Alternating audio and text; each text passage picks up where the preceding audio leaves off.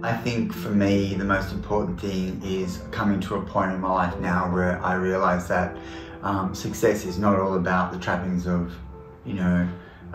fulfilment in career and money and all those things, or achievement. Quality of life is about enjoying, having tranquility, happiness within yourself, but also, finding, joy in the simple things in life. And all the things that we have worked on together have helped me find all those things again, which has been wonderful. For me, it's just enjoying the moment. I don't place too much emphasis on the future or the past. I just kind of concentrate on each day at a time, and it seems to be working.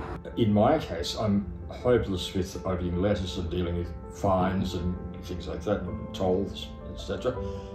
And Barry French has been absolutely amazing, and Tina as well, just incredible. And I don't know how I could get the sense of calm and peace in my mind, which is a lot to do with quality of life, without their incredible, sensitive and very professional input, and proactive, following things up, and doing a lot of work. I feel a bit embarrassed sometimes, but anyway, incredible care, incredible professionalism, and sensitivity. To have a story behind you, to have people listen to that story and just say, oh, well, this person has had this and that happen in their life.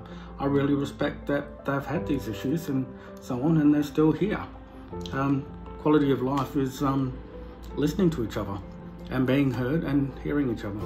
This World AIDS Day, BGF needs your donations to improve the quality of life for more clients like Daniel, Kim and Curtis. Please donate now.